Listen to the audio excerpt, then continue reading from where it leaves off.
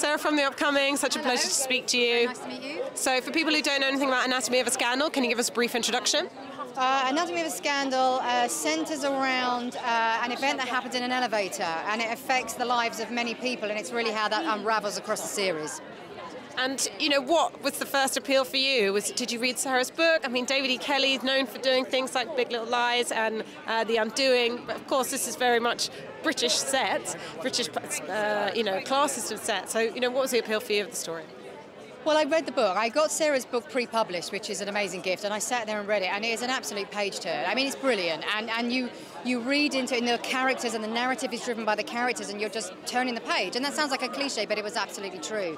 And I felt that, you know, if you have this is going to make a great series. So I actually looked into the rights, and Bruna and Liza were already searching for them, but I knew both of them, and they were just about to sign the deal. So I was like, I like this.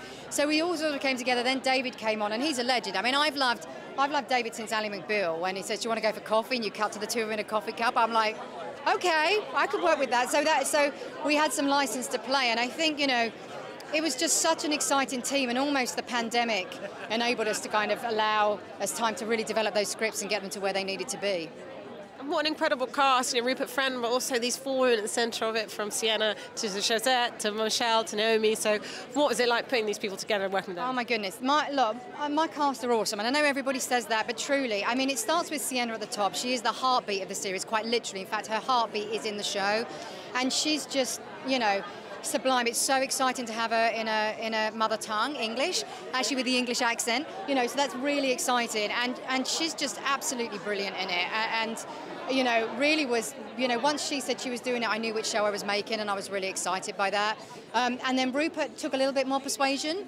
It's not the part that every man will run at, but you know, he did eventually, after numerous phone calls and Zooms and Skypes together. But and then Michelle would met. So yeah, an amazing cast all the way through to Josette Simon, who is just gives a masterclass every time she stands up in the courtroom. And what do you hope people will take away from watching it? Because obviously, you know, we're hearing more and more stories about consent and all these sorts of things, but then this is also focusing in more specifically on power and privilege, you know, within our society, going from Oxbridge through into Westminster. So what do you hope people take away?